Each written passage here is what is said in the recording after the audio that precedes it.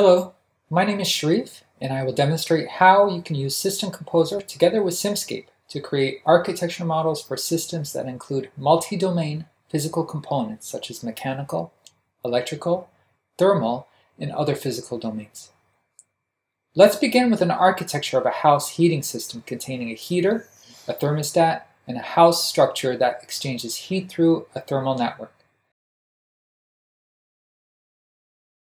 To architect the house heating system, let's begin by creating physical ports by hovering over the edge of the component and selecting the physical port Q.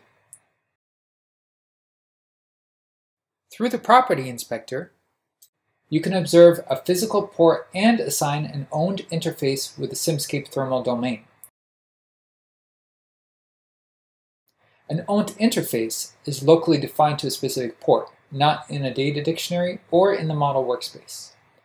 Additionally, you can create physical interfaces with physical elements in the interface editor. The interface editor is used to create and manage interfaces and store them either locally or in a data dictionary for reuse. Each interface element can have their own Simscape domain. To assign a physical interface to a physical port, you can assign it either through the Property Inspector or by right-clicking on that interface and select Assign to Selected Ports. These new physical ports and interfaces work seamlessly with all other architecture modeling features. You can stereotype them, analyze this model for trade-offs, create custom views, define requirements, and more. You can create your physical connection between components just as you would for data connections.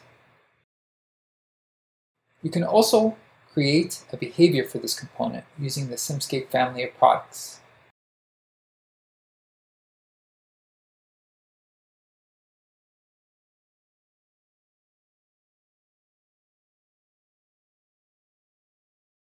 In summary, we have shown how multi-domain physical systems can be architected using System Composer and Simscape.